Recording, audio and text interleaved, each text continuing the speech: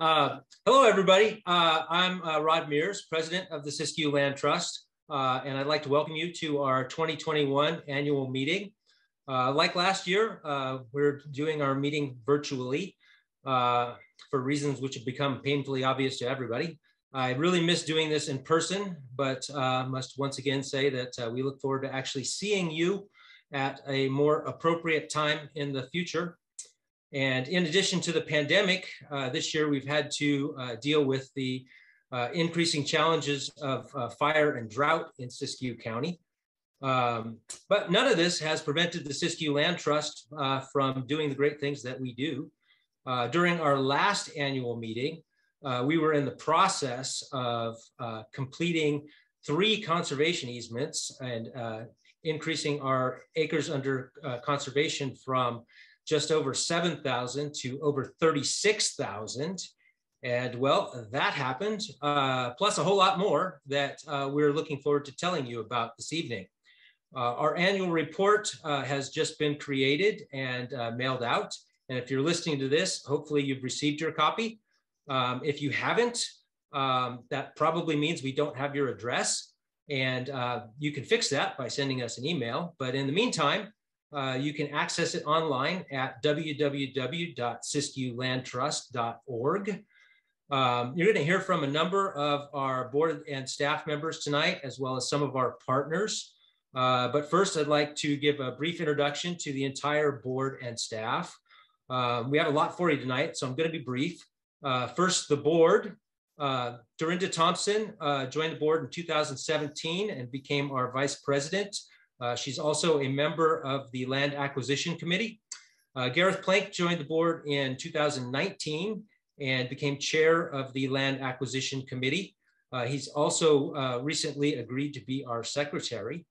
David Tucker joined the board in 2016 and has served as treasurer until earlier this year. And even though David stepped down as treasurer, he agreed to remain on the board, thankfully. Steve Bullock is our longest serving board member, having joined the board in 2014. He was chair of the Outreach Committee for several years and is now a member of the Land Acquisition Committee. And since our last annual meeting, we've had several new additions to the board, starting with Wendy Whitson, who joined us in April and has become very involved with our fundraising and recruitment activities. Bruce Berlinger joined us in July and is a member of the Land Acquisition and Fundraising Committees. And our newest board member, John Whitson, just joined us in October. John has a considerable background in finance and in addition to joining the board, agreed to become our treasurer. So thanks, John, for that. A quick note on a name I didn't just mention, Stacy Smith. Who, after being on the board for more than 11 years and being our secretary for most of that, decided to step down this year. And we really miss having Stacy around, but greatly appreciate her years of service. So thank you, Stacy. And on to the Land Trust staff, beginning with Kathleen Hitt, who's our conservation director and has been for over 11 years, and most of that time she spent as a one-person powerhouse conservation department. But beginning last year, there was too much for even Kathleen to do by herself, so we had to get her some help. And that meant new staff, as well as people taking on some new responsibilities. So Renee Casterline, who joined us as a contractor in 2015, and became our executive director in 2017. Also last year, began working on our conservation easement monitoring, as well as helping out with baseline reports for new easements. And Laura Bradley, who joined us in 2016 as an administrative assistant and spent years underutilized in that role, I'm happy to say has also begun helping out with our easement monitoring and baseline reports for new easements. More help came in the form of Ed Stanton, who joined us in August of 2020 as a conservation project manager. He had a considerable amount of experience, so he was able to hit the ground running, which is what we needed. And Kim Solga, who had been an SLT volunteer for years, officially joined us as an employee in January and is our outreach coordinator. And last but not least, this summer, the Siskiyou Land Trust had our very first intern, Mandy Twitchell, who's working on her master's degree at Southern Oregon University, spent the summer providing SLT with some much needed assistance in mapping. So as I said, you're going to hear from a number of these people. We're going to talk about our 2021 accomplishments, our vision for the future, building our organizational capacity to achieve our goals, and our financial picture, both currently and moving forward. But before I turn things over, I want to quickly say thank you to everybody listening to this for everything you do for the Siskiyou Land Trust, whether that is providing financial support, volunteering your time, or whether you're one of the incredible landowners that we work with. Everything you do helps make the Siskiyou Land Trust the great organization that it is. So thank you. And if you're new to the Land Trust and haven't had a chance to participate in any of those ways, well, we'd love to hear from you and talk more about how you can become a part of the Siskiyou Land Trust. So with that, I am going to turn things over to Renee and say, thanks, everybody. Renee, you're on mute. Thanks, Rod. And thanks so much for that introduction. I really want to welcome everyone as well. And I'm super excited tonight to talk to you about the tremendous achievements that we've had over this past year. 2020 and 2021 have been just an amazing time for Siskiyou Land Trust. In 2020, we closed some of the biggest conservation easements in the history of this organization. And now in 2021, what we do is begin the long-term part of that work. And that's the in perpetuity monitoring and stewardship of those easements to make sure that the terms of those CEs are upheld. So let me refresh you about those projects and tell you a little bit about what's happening with them now. So Bouvier Ranch is just shy of 1,600 acres. It has 2.5 miles of the South Fork of the Scott River, and that's critical habitat for coho. The Thamar family is the new conservation owner there. They have been busy out with projects in the Homestead area and also have phase 2 of a project with Cal Trout to do work in stream, placing large woody debris that improves habitat and water quality, both for the fish coming upstream and for the communities downstream. With EFM, we closed the Wildcat Block at over 8,200 acres and the Whiskey Block at just shy of 19,000 acres. And we were all super fortunate this year that the River Complex fires and the McCash fires did not burn those properties. And in this past year, EFM has been busy. They have a 12-mile fuel break that they've been working on for a couple of years now. That's behind the town of Etna. It's to protect the town, to protect the water resource for the town. They also have an in-stream project with the Scott River Watershed Council, some of who are here tonight, again, to improve habitat and water quality. And then our other project was Thompson Creek, a tributary to the Klamath River. The Nature Conservancy donated an easement across those 66 acres when they sold to the conservation buyers, Glenn and Tina, who are just so enthusiastic about how they can engage with and care for that land. So it's been a really neat time for us to move into the monitoring activities of strengthening our relationship with these landowners, really developing our practices for monitoring and tracking activities on these large landscapes and getting out to do the monitoring. And I hope some of you have seen those pictures out on Facebook. So the conservation easements closing has been outstanding, but that's not the only thing. Early in 2021, we received notification that the land trust had been selected by the Natural Resource Conservation Service for a grant award under their Regional Conservation Partnership Program. You'll hear us call that the RCPP program. And that's a really big award for our organization. Our Klamath Cascade Headwaters Farm, Fish, and Wildlife project is going to focus on placing agricultural lands under conservation easements that have habitat and water for coho, that have the potential to improve water quality, and that also could be resilient in the face of drought. So when we get to work on that project in early 2022, we'll be reaching out to landowners in the Scott, Shasta, Upper Sac, and Bogus Creek headwaters. And that's really exciting, and it's big for the organization, and it's not all that's on our list. Our project slate now is amazing. We are also working on closing easements on 2 ranches in the Scott Valley, and that should happen early in 2022.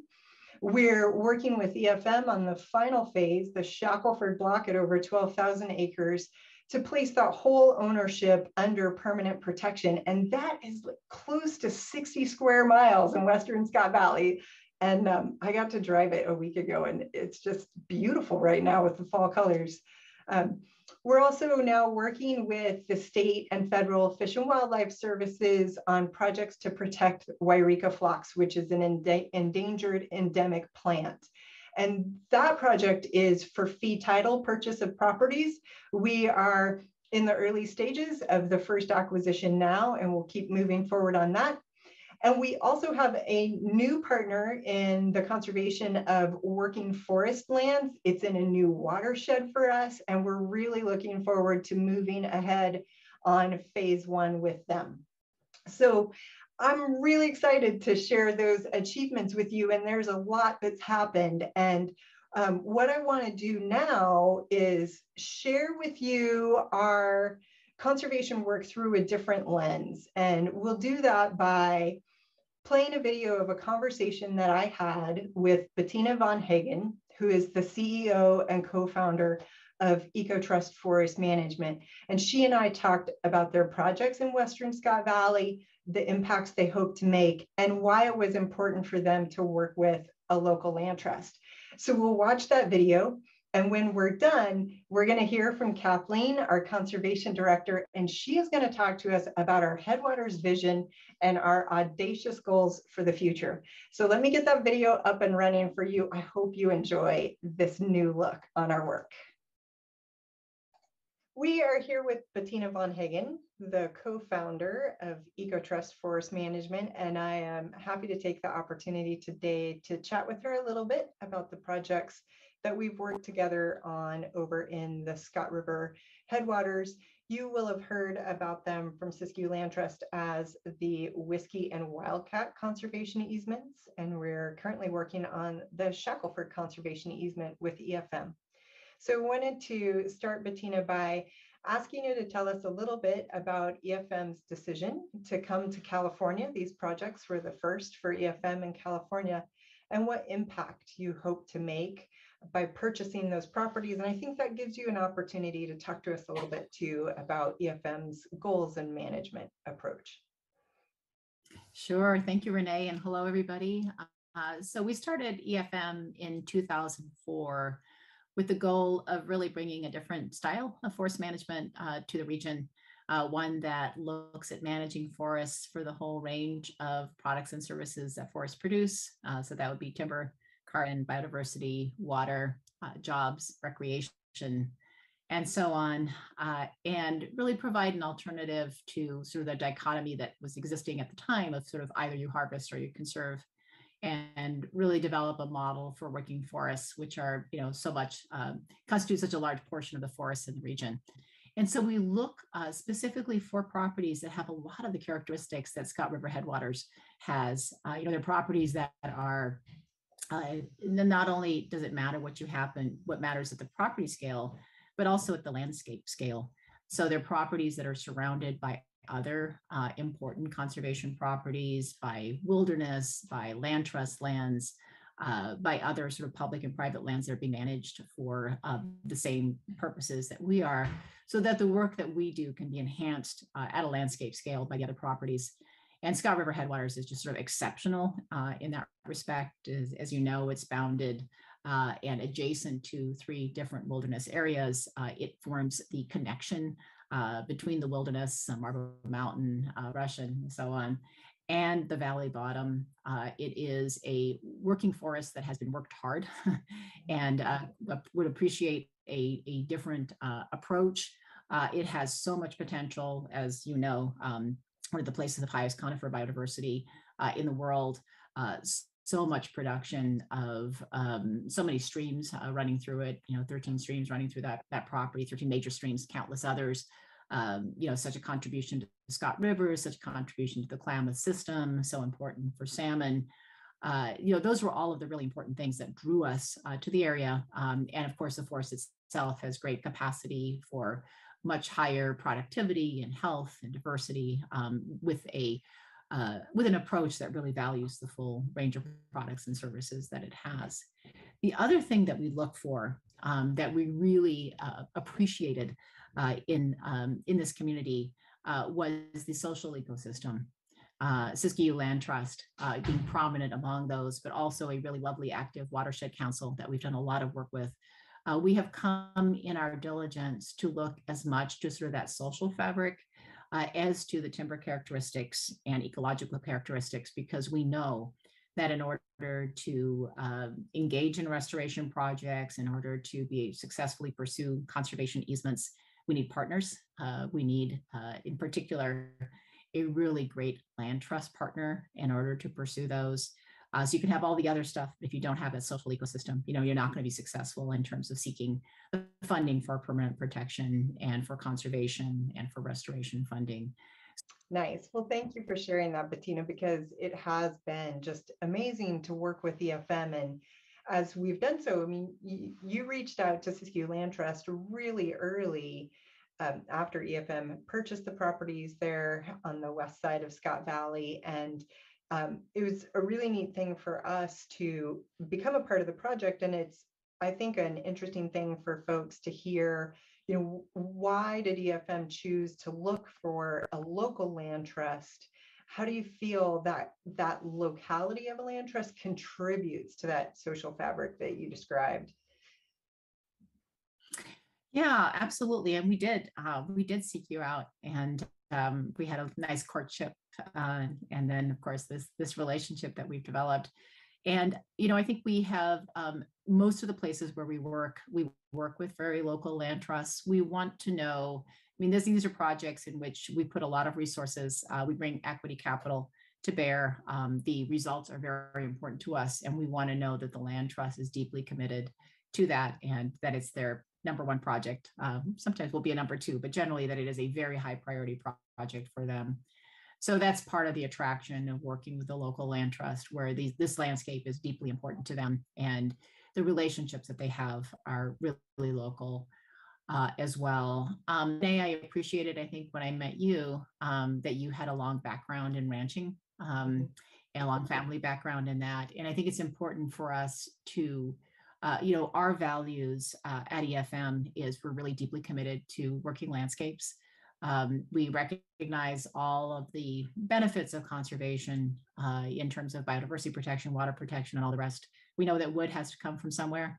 And so, working with a land trust that understands working landscapes, that understands the benefits and the opportunities of both creating jobs and opportunities for local people, and developing and helping to contribute to a local economy that's based on healthy forests and the flow of products and services from them is really important in terms of that conservation being enduring, and also those conservation benefits being equitable, and really linking the fortunes of the community to the fortunes of that healthy forest, through that economic exchange, are a really important aspect for us as well. So we felt like you were a kindred spirit in terms of the people, you, Renee, Kathleen, Garrett, and others, from the SLT community. We felt that we were aligned in terms of our values.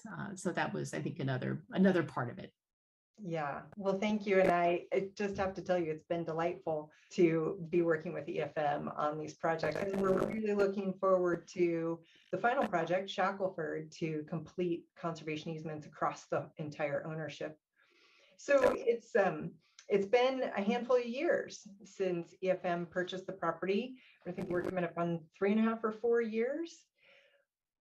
That's definitely there's been some challenges during that period of time. Fire has certainly been one of those, but can you take a few seconds to highlight, what some of the positives or positive challenges have been in this period of time that EFM has owned these lands? Yeah, it's actually sort of a blink of an eye of time in terms of where the desired future condition of this forest and where it needs to go. I think that some of the highlights have been, obviously the conservation easements. So, reducing development pressure permanently, removing development pressure from the land is number one. And as you said, Shackelford will be a great project for us this coming year. The other, we were really, really grateful to receive grant funding, from CAL FIRE to do a number of different things on the property, which we would like to do much more. Thinning and fire resilience would be top of the list. Being able to continue to expand that project. As a lot of the fire originates in the wilderness, and we are the defense, for the Valley community of those wilderness fires, because we have the roads and the infrastructure. And it's often the first place where you can actually fight the fires. So continuing to really work with the community, with CAL FIRE, with all of the agencies around fire resilience is really top of the list for us in terms of forest health. I think, like you, the fires of 2020 were absolutely traumatizing, and 2021, and just the increased pace of fire. And we have to protect these forests from that type of catastrophic fire. So anyway, so fire resilience would be top of the list. The other work we have done is replanting previously burned areas that were burned actually before our ownership. And protecting water resources. The work we've done with the Watershed Council and others on making a lot of our streams inviting for beaver. We've been really thrilled to have such a great beaver education in Scott Valley, and to think about reintroducing beaver into the landscape in a meaningful way, and enhancing the ability of our property to act as a sponge and increase habitat benefits. And all of that. So, all of that while this property continues while the trees continue to grow and mature and recover, I think, from prior harvests, and get into a place where they can once again begin to contribute to sort of responsible timber production in the region more significantly.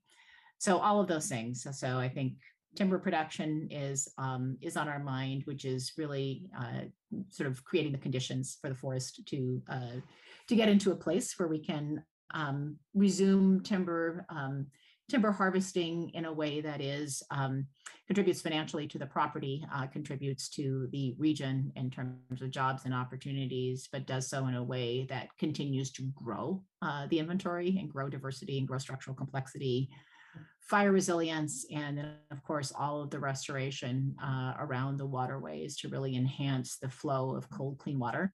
So those, I think, are all things on our minds. We'd love to think more about with the community about other opportunities around job creation. We love the biochar project. Not sure if that's the one that's going to really be a strong economic engine or not. But we love to continue to explore, of course, methods of using small diameter wood in ways that are productive. We know that a lot of our production will be around that as we do those restoration projects, and finding opportunities to create jobs and create value around those are also top of our list. So those are some of the things we're thinking about as we and planning for, as we go into this next few years of ownership.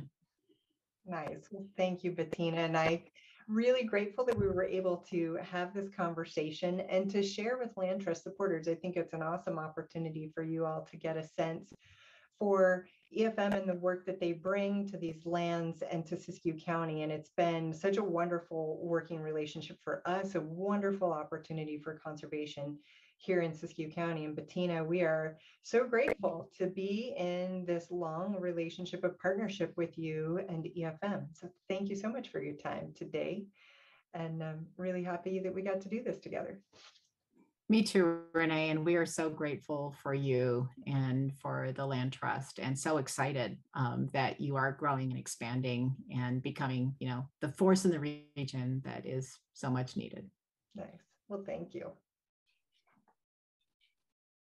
We are here with. Well, thank you so much, Bettina, and hello, everybody. Kathleen Hitt with Siskiyou Land Trust, as you know, Conservation Director. I'm going to take a step back from that project conversation to just share a bit about how we've arrived at where we're at today with conservation vision, where we're at and where we're headed. Sharing this evening really our conservation vision and its evolution that brought us to projects like the ones we closed in 2020, the forest conservation easements and the ag easements that we're working on now and others. So I'll just share that after 25 years as a local nonprofit land conservation organization, we feel like we're truly stepping into our founder's vision of watershed conservation and beyond. Today, as we meet with you virtually, we're looking at asking ourselves to conserve 100,000 acres by Siskiyou Land Trust and our partners by the year 2030. And so how, why, how did we get there? Why did we get there? And I'd really, in retrospect and reflection, share it's been an evolution. As the Land Trust started, as our founders just understood that the need for this place the need for the Land Trust based on the biodiversity of this place, the source waters and headwaters that this entire region of Siskiyou County provides. They just started as best they could with an all-volunteer organization for over a decade, and really stepping stones is how we started. We have Sisson Meadow as a major stepping stone, Hammond Pond, and our first conservation easement actually over on the Trinity River were our dip into being a conservation organization that actually held property. And with these patches of lands, even with those small beginnings and a volunteer board, there was always a watershed vision. There's always been a vision of weaving together conserved lands, and that those priorities were set primarily according to watershed and waterways. And as the Land Trust started 25 plus years ago, the lens, the aperture for where we started was a lot smaller than it is today. And so I liken our evolution of our vision and our accomplishments to taking a hike. We start out, at lower elevations, in a forest. We often have to cross large waterways, cross stones, cross these waterways with our heads down, focused on getting across the river.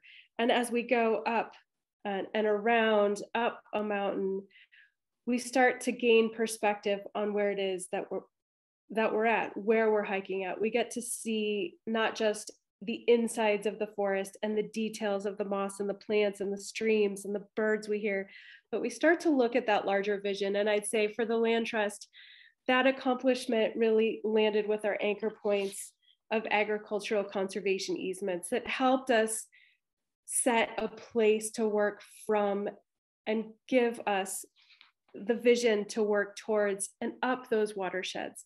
And so as we grew over the last decade, really into that larger vision of our founders, going up the mountain of a hike, we were able to set that anchor point. And once we arrived at that place, those conservation easements on agricultural lands that expanded from Plank Whipple to Spencer's, now working with Fowles, and the Spencer family to envision a larger landscape, we were able to look up, and we were able to look up at the forested mountaintops, just like when you're hiking, going up as you reach the alpine lakes, and as you reach up onto those ridge points, like we were able to with working with EFM and our forest conservation easements. We arrived at this place of scope and scale that I don't think we knew we could get to, but yet we did. And so there we are, and here we are sitting on this peak, this precipice, looking out, as this picture implies, from big meadows. We were able to not just look out and weave ribbons of corridors through riverways or habitat corridors that are essential for wildlife and birds and people, but we were able to see the connectivity of patchwork as a quilt versus these ribbons in the landscape, and not only see them as a possibility, but know that, oh my gosh, we've accomplished this through the work we've done to date. Each project, each relationship building upon itself to that place that we build up as we make it to the precipice of a hike, looking out onto that landscape and being able to reflect and say, oh my gosh, it is not just one place in an island. We're now weaving together this patchwork. And so as we're standing on that high plateau, we've grown, and the land trust community has grown with us, both in the depth and breadth of where we're at. And so today, as we ask ourselves, what next? We can't look backwards and shrink from what we know is being asked of us. We see this landscape in front of us. We see watersheds.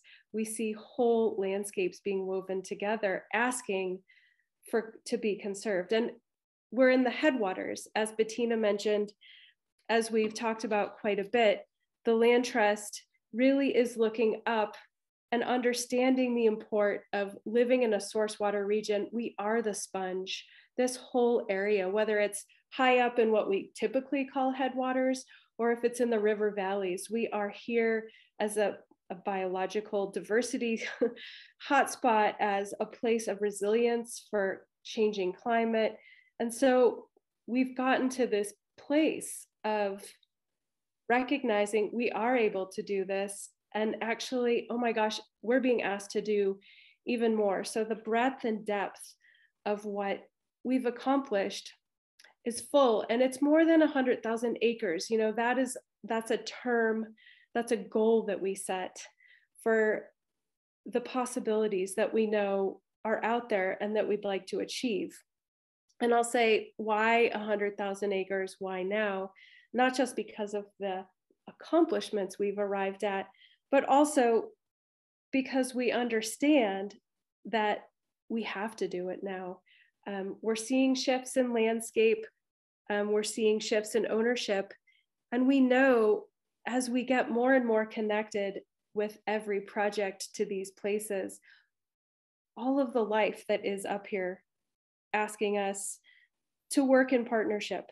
And so as we offer this up, we offer it up in a way that's consistent with perhaps the vision that you've heard around the world, in our nation, in our state. Let's conserve 30% of the earth by 2030. And so what does that even mean for us? I'd suggest that some people might see Siskiyou County as already conserved, while we have millions of acres and half of it's in public land. Yet we know as a source water region that it's not just the number of conserved acres, it's the quality, it's the connectivity of landscapes, of waterways, of homes. So the places we're conserving we're being asked to hold a resilient space for our community and for the communities that travel through here, whether they be avian, terrestrial, fish, human communities.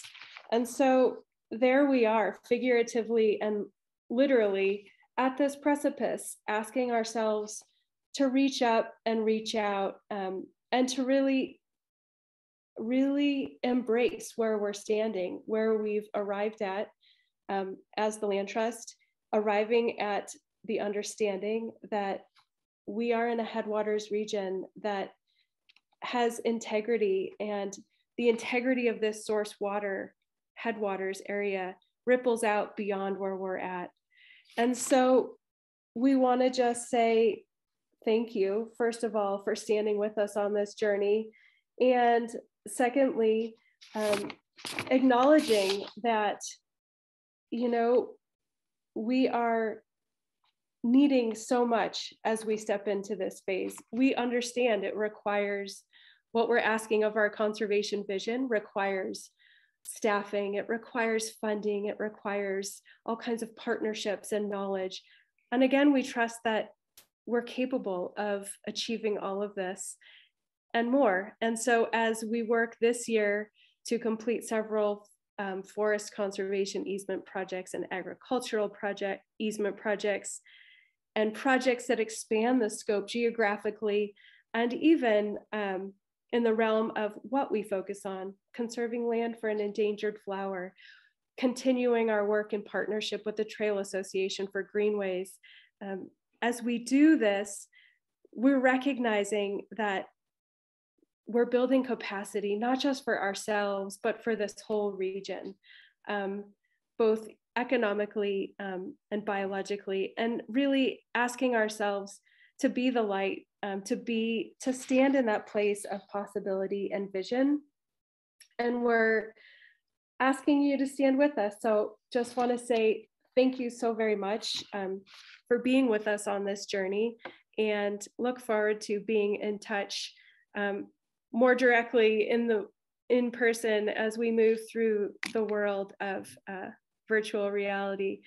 And with that, I'm going to pass off this conversation to Gareth Plank, who is board member, Land Acquisition Committee Chair, to talk a bit more about our regional partnerships and how do we actually achieve through partnerships of different kinds, the work that we do to support our conservation vision. Thank you very much, Kathleen, and welcome everybody. It's each year you think you get easier at doing this, but it's still just as difficult. You want to be there, see the faces, and welcome people and greet them. So again, on behalf of the board, welcome to our annual meeting. What I want to talk about this evening is the leverage and success that we have at Siskiyou Land Trust is threefold. One, your acquisition dollars go further acre versus acre than virtually anywhere else in the state.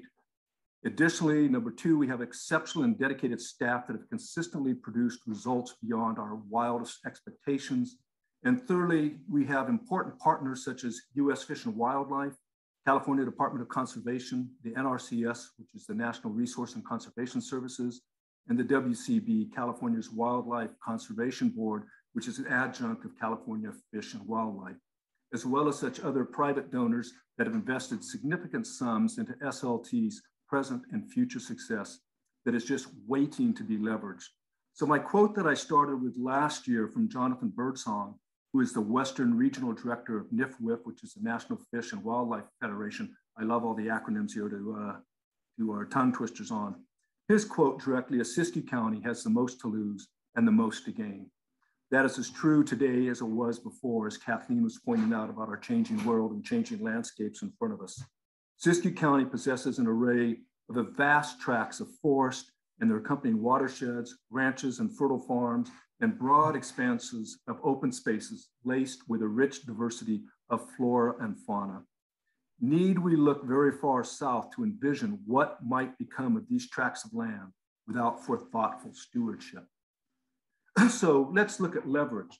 So just very simply, we're looking at different slides, somewhat out of order of how I wrote, because that's kind of the nice part about being dyslexic. But when we look at what we do, we have the opportunity to leverage. So if you look at what 6 homes, one home in Marin County can buy 6 homes in Siskiyou County.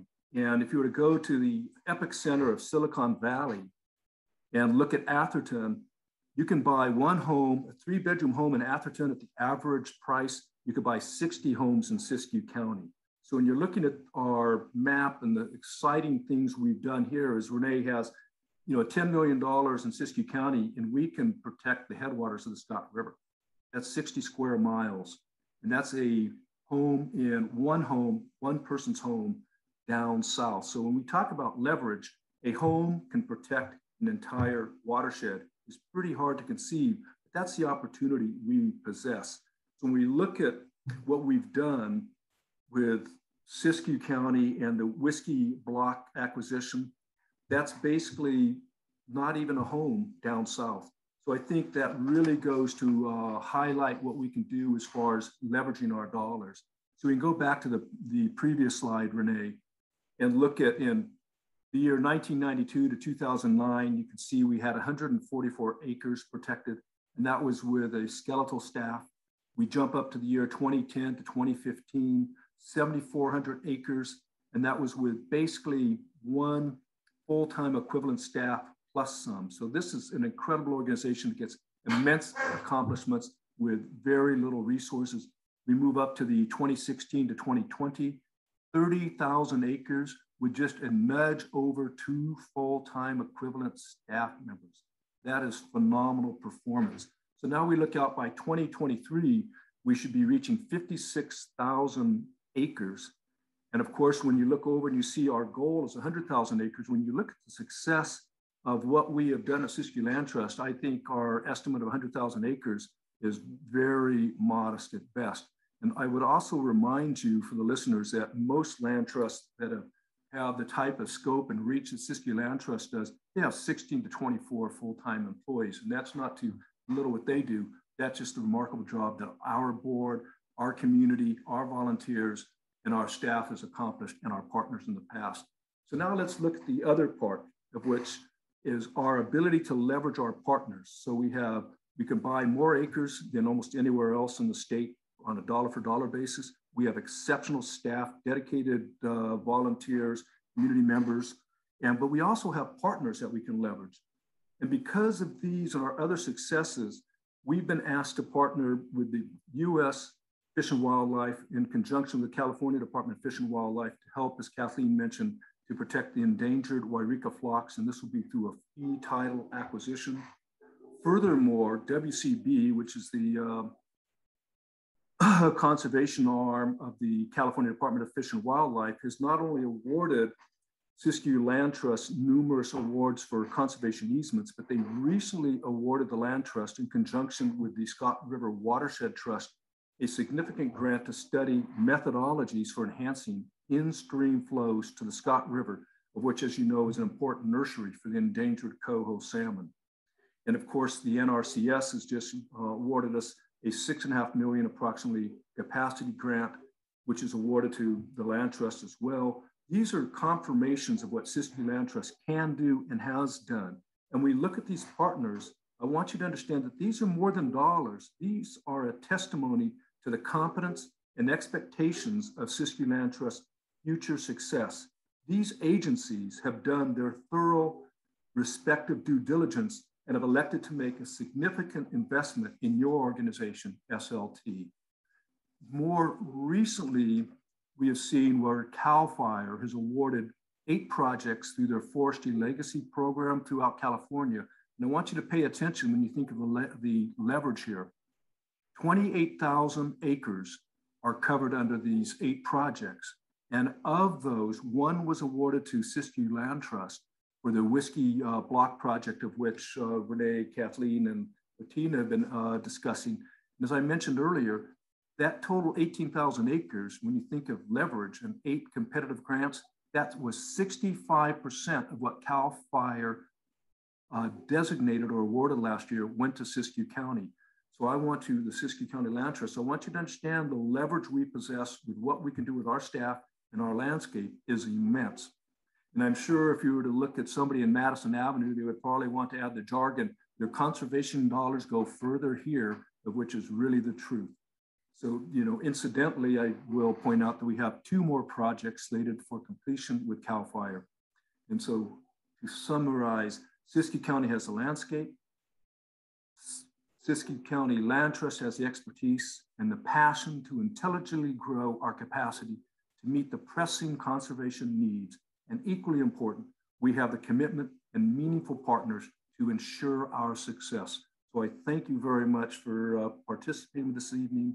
And it's with great pleasure I'd like to introduce our next virtual speaker, Al Kemp, Forestry Legacy Coordinator for CAL FIRE. Thank you.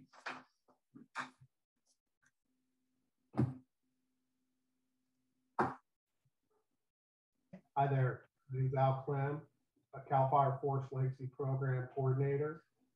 And I've worked at the Siskiyou Land Trust here for just over a year since I've started in the position. And CAL FIRE Forest Legacy Program, we work both state and federally funding projects throughout the state of California, all the way up to Humboldt County. And we have several projects in Siskiyou County that the Siskiyou Land Trust administers. Projects such as Rainbow Ridge, which closed a couple of years ago, federally funded project. I do annual monitoring with them on that project. I work with Renee and Kathleen on that. Whiskey conservation easement on EcoTrust property closed last year at the end of the year. That's 18,000 acres. So that's a significant acreage for our total. And for this year, Shackelford Forest ranked high on the president's priority list for federal funding fiscal year 22. And so we're looking forward to sometime in the spring hearing about the funding on that. And I'll be working with the Siskiyou Land Trust on that. And so look forward to working with Siskiyou Land Trust in the future as we continue monitoring, as we continue to work on our due diligence on these open projects, and as they bring projects forward in the future, going out in the field and working with them and looking at these projects. It's been a great experience. So thank you very much.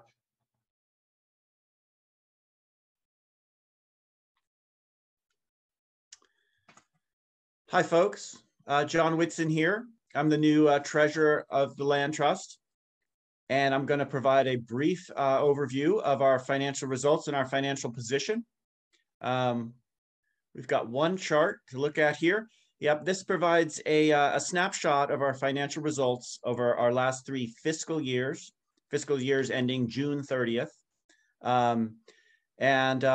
What really jumps out on the page here is just how much we've grown, and this sort of a financial representation of how much we've accomplished these last few years. Fiscal 19 was quite a lean year for the Land Trust. We did not close any conservation easements in that year. Fiscal 20, our revenues jumped up substantially, $878,000. This was really dominated by a very generous bequest from Thamar Werrett, which was a real game changer for the Land Trust. And also we closed the Thompson Creek conservation easement that year. This last year, fiscal 21, our total revenues exceeded $1,082,000. The middle columns there, they represent our revenues excluding funds that we receive for stewardship funds. So those are funds we're going to use in future years to do our monitoring of our stewardship activities and our conservation easements. So those funds still were, after the stewardship funds, we still had $545,000 in revenue, which covered our expenses this last year, $453,000, and left us with a $92,000 kind of net operating surplus last year. And in fact, if you look at the last 2 years, we put in nearly $1 million into our stewardship funds. These are funds on our balance sheet, again, to pay for future stewardship activities. And even after setting those funds aside, we generated a significant net operating profit 2 years running, which is it's a really good result. So going forward, we feel we're in a good position. You've been hearing about all the conservation opportunities that are out there in Siskiyou County right now. There is a lot going on. We've been finding a variety of grants and funding sources to help us go after those opportunities and realize them.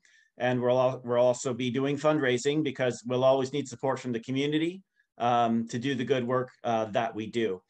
But going forward, you know, we're working hard. We're rising up to meet the challenge that's represented in all this opportunity. And we are excited about our ability to continue to have a positive impact on Siskiyou County going forward. So that's our financial picture.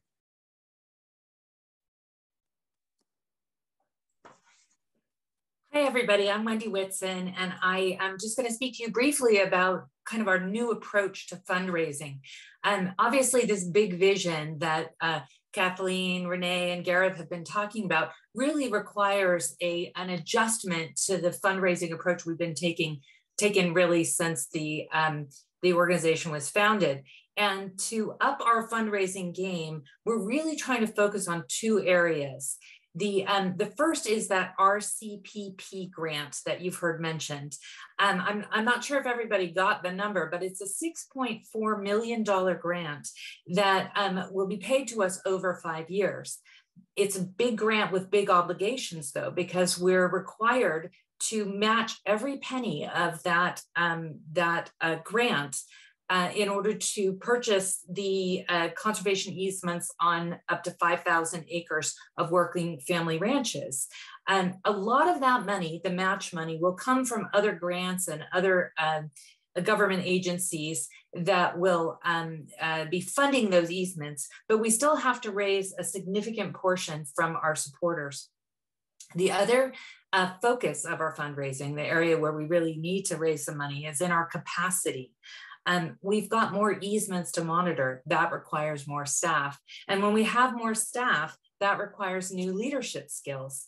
Now, Renee has just done a phenomenal job for us as executive director over the past few years, but I guess one of the dangers was that she fell in love with stewardship work and really wants to focus on working on our programs. So we're actually looking for a new executive director to lead the land trust into the next era of success.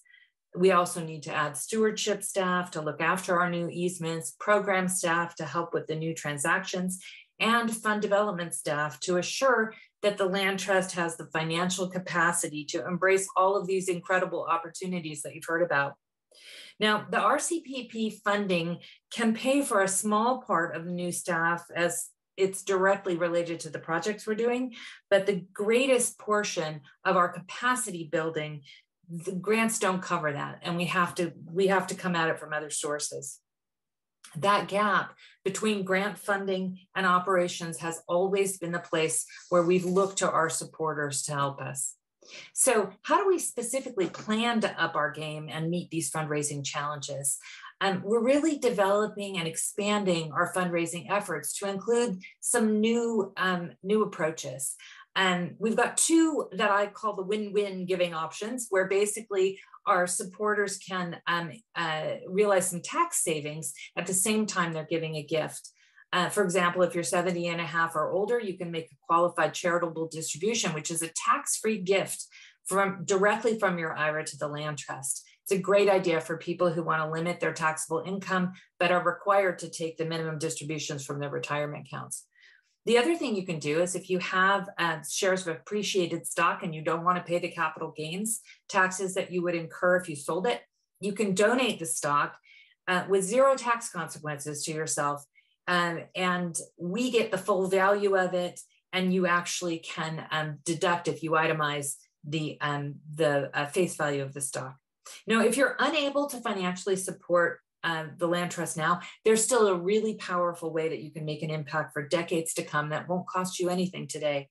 And that's leaving us a gift in your will or your trust. This not only helps the land trust build a solid foundation on which to continue our work through generations, but it sets an example for others in our community and lets us change our outlook on what's possible. So if you're interested in any of these options, please feel free to give me a call and we can help you get them set up.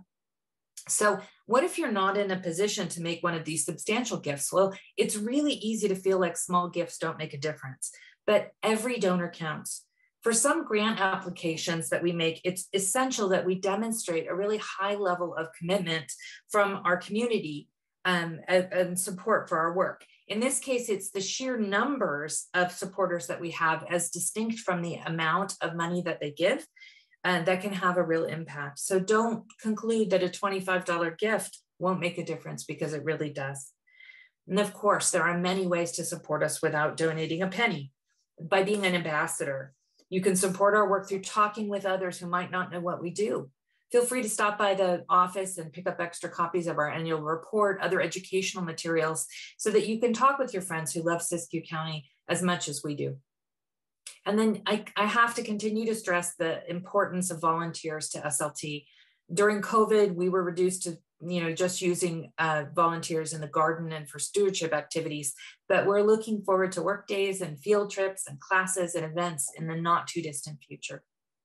So I'll just close by reminding you that Giving Tuesday, which is our largest single fundraising effort of the year, is coming up on November 30th, which is the Tuesday after Thanksgiving.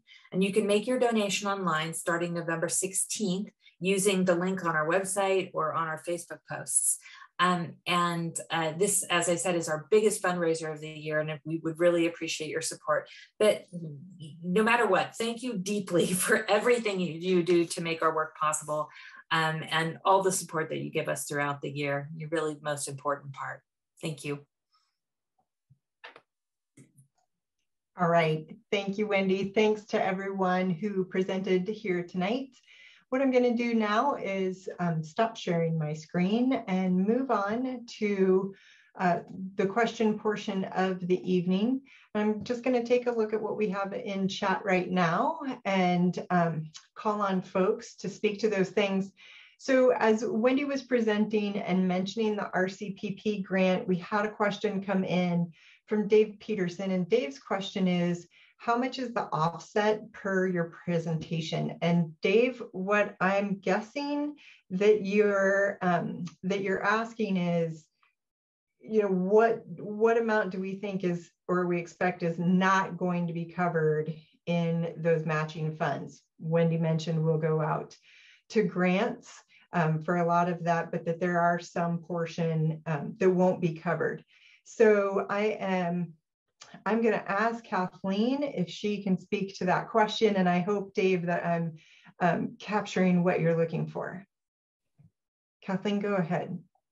Sure. I'm just going to say this is broadly speaking, because the offsets are a little different as the grant progresses, but it's between $75,000 and $100,000 that the Land Trust has to raise in matching funds. Some of that we may be able to raise through other project grants, where we'll have matching funds for the purchase price, but we're looking at needing to raise a pretty significant amount of dollars to make use of that full almost $6.5 million grant.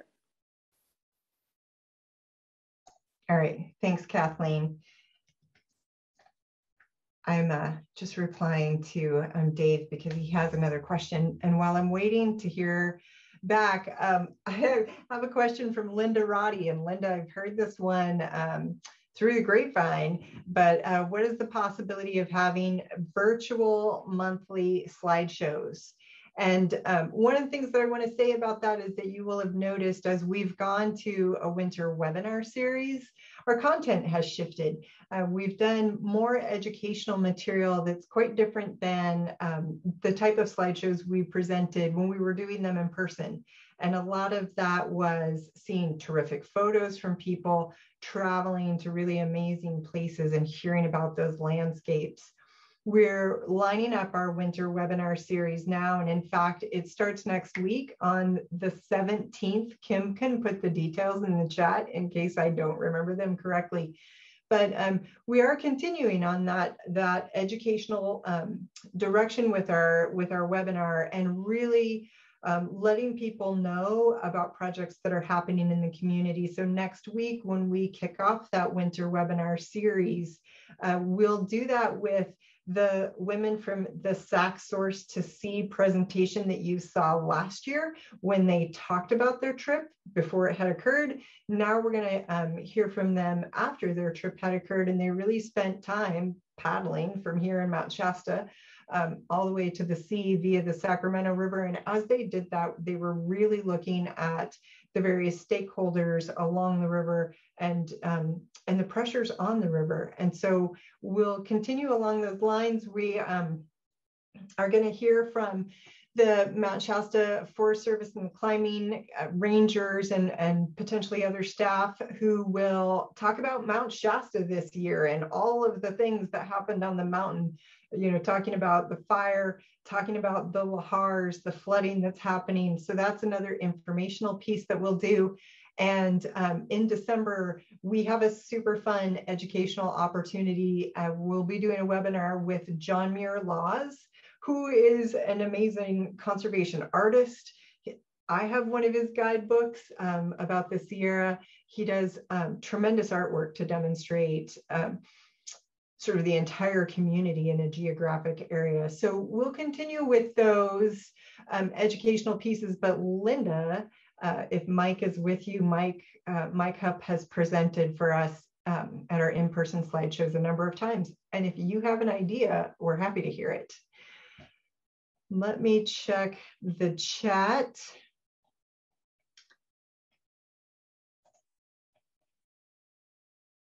All right, and Dave, what I see here is that Kathleen had commented to you that she's happy to talk offline with you to share more about the RCPP program. And because I'm not clear on what you're asking, that's probably a good way for us to follow up on that. And I'm keeping an eye out for any other questions. And I don't see more popping up in the chat. So I want to take a moment to make use of this time and direct one question to a couple of individuals with us here, actually several individuals with us here who you possibly haven't met in this time of COVID. So we have Ed Stanton with us, who came on to the Land Trust in August of 2020 and made a big splash right away. The question that I'm going to put to Ed, I'm also going to put to our new board members so that you'll get a chance to have a sense of connection with them as well. So Ed, the question is, how, you know, what brought you to Siskiyou County and Siskiyou Land Trust? That's a great question. Yeah. You know, it really takes me back to early in my career when I started doing land transactions with some large organizations that work statewide or nationally or even internationally. And I always felt like we were doing these transactions and raising these investment funds projects and then creating these jobs in places like San Francisco to take care of properties that are perhaps in Siskiyou County. And I always felt like there was a flaw in that model and that there was no reason that these small local land trusts could not be doing these transactions that we were doing from San Francisco. And so I sort of made it my mission that I was gonna work for a local land trust and help them build the capacity to do this work and keep those jobs and those dollars local.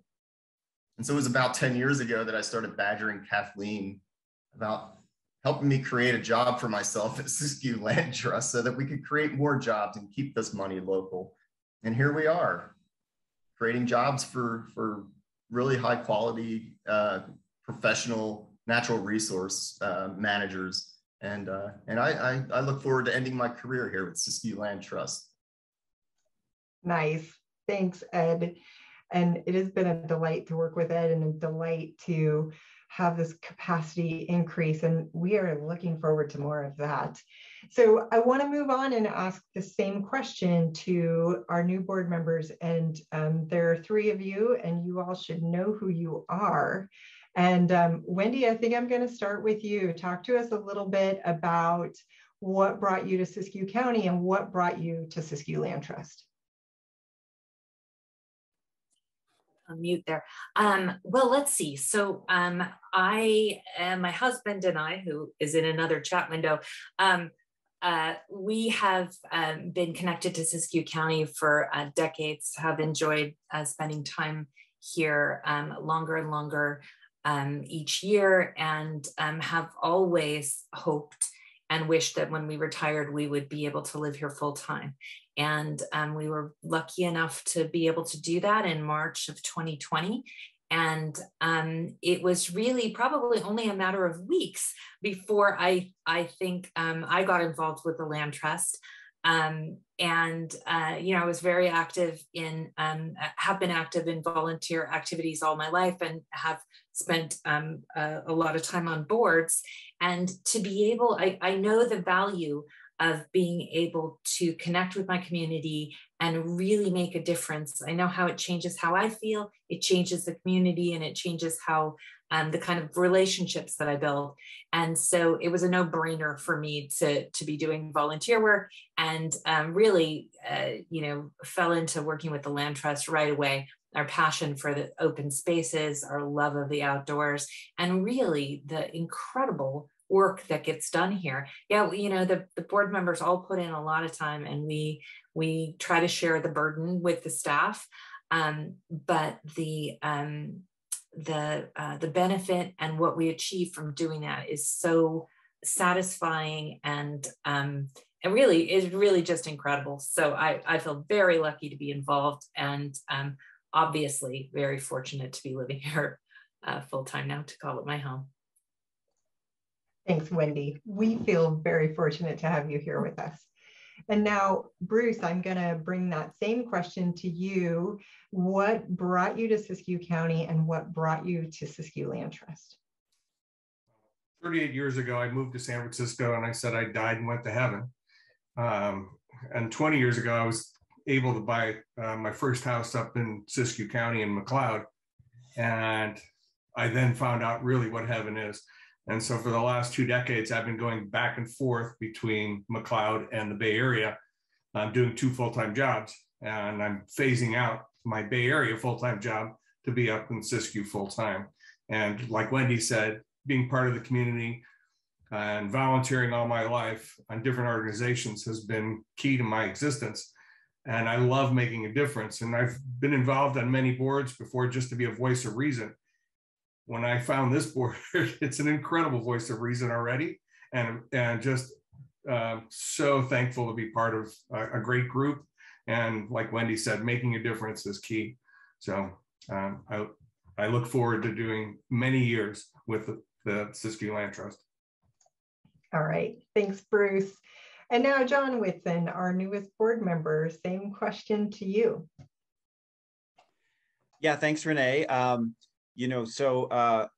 I started coming to Siskiyou County when I was maybe 6 or 7 years old on fishing trips to Dunsmuir with my dad and my uncle. And so the family has long ties coming up here. And that continued over the years, climbed the mountain in my early 30s. And Wendy and I got married and started having kids, and we'd bring them up here every year, especially at wintertime, and just fell in love with the place. So we started dreaming of retiring here a number of years ago, and we were able to see that through, like Wendy said, and move here full time during March of 2020.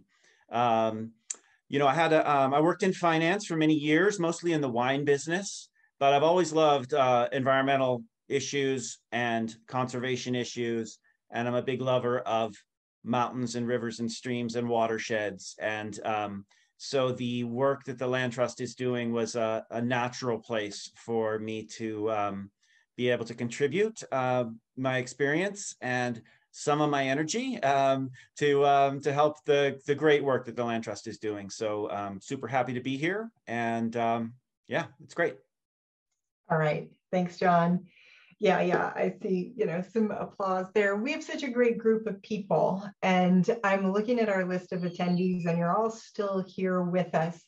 And I really want to say to you that your support matters so much as we grow into this work that we're doing, and we grow into this spectacular vision of what we can achieve here in Siskiyou County and what we can do to keep these open places open and to protect the biodiversity that we have here and the water that we have here, and to really look at how can we care for the land so that as resiliency issues come up and climate change takes effect even more, we feel like we're protecting places that have a chance.